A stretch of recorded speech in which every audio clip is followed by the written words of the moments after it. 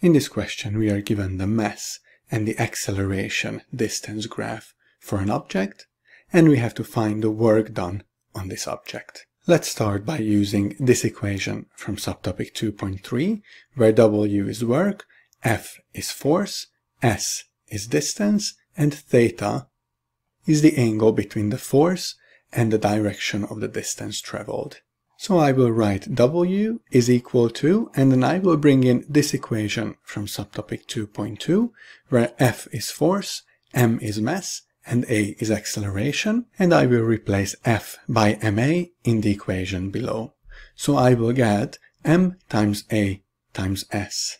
Since there is no information about the angle, for now I will just assume that the direction of the force and the distance traveled is the same, so the angle between them is 0 and cosine 0 is equal to 1.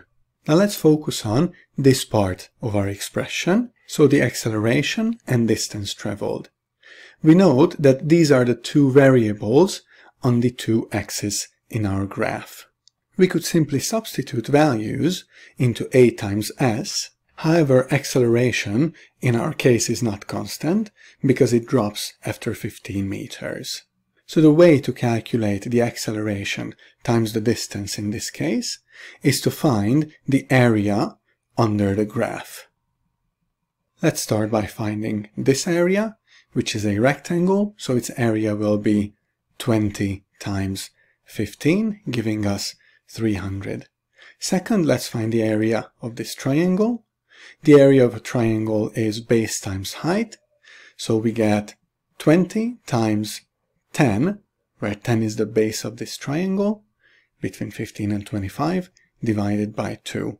So we get 200 over 2, giving us 100. Now we can go back and work out W. So this is equal to the mass, which is 3 times AS, which we found to be 300 plus 100, so 400 in total. 3 times 400 gives us 1200 joules. Therefore, the answer to this question is C.